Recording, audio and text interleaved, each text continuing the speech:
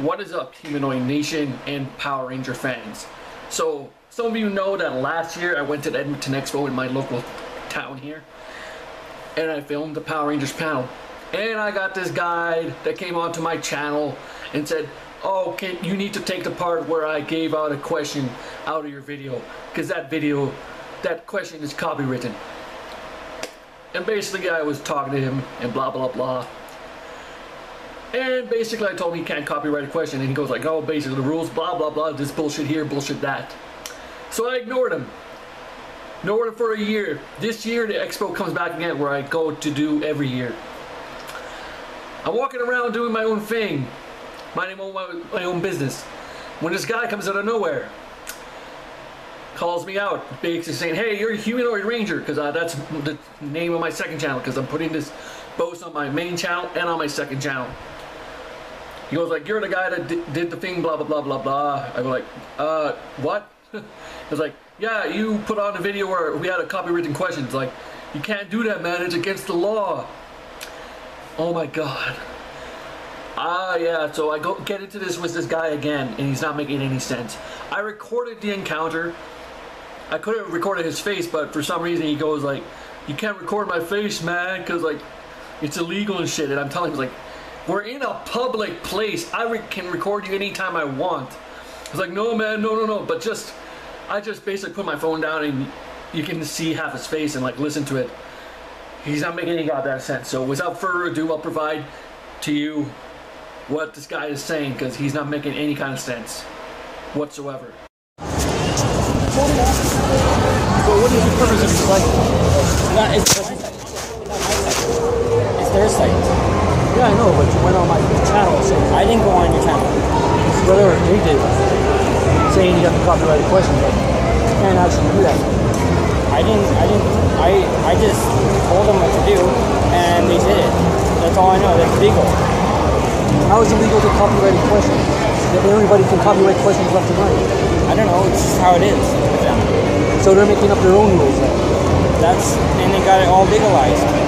That's really weird, man. I don't even know how it works either. I don't even know how it works. I'm just a leg guy.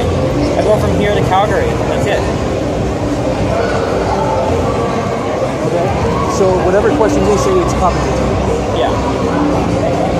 Whatever, like say if I say something in the panel, because I do the legwork for them, and they catch on and they find out, then they'll copyright it. Yeah, but are you going to also go after the Edmonton Expo for recording your questions too?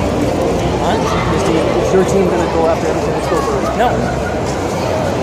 How about everybody else who records? No one else records except you. There's probably other people that record.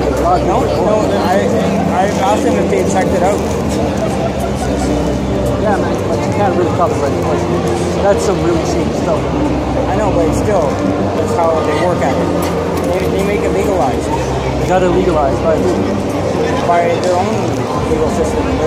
They got their own legal system. They got their own legal person. I don't know who that is. That's weird, man, because like, you know, I don't know what kind of lawyer you got that says you can copyright a question. Anybody can just go and do that, you know? That's the thing. That's how it is, though. That's how it is.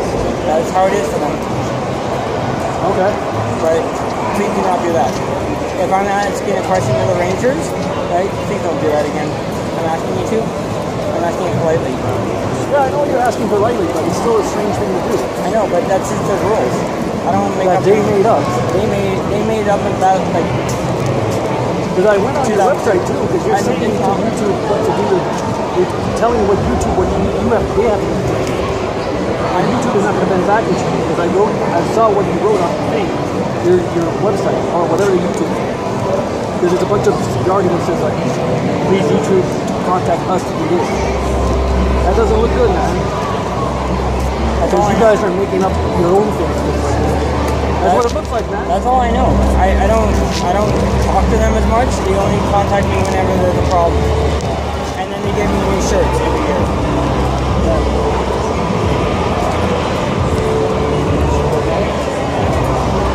Like every couple years, maybe a year, they give me new shirts. That's all they do.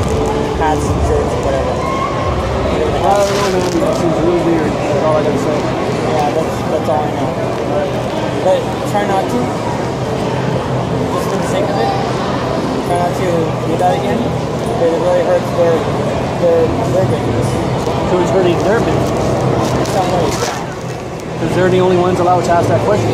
What if someone else wanted to ask that question? If it was the same question? I'm saying, what if someone had the same question? I don't have the answers. You don't have the answer. All I know is what they told me.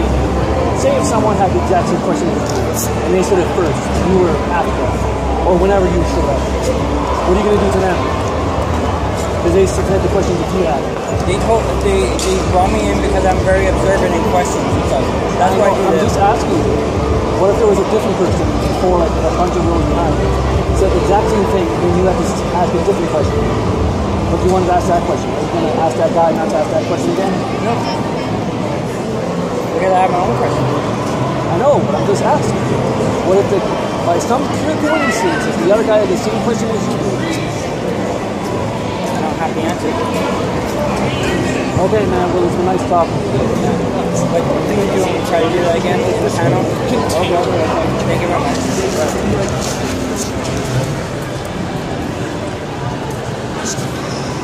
You gotta be kidding me. Seriously. Copywriting a question. What bullshit.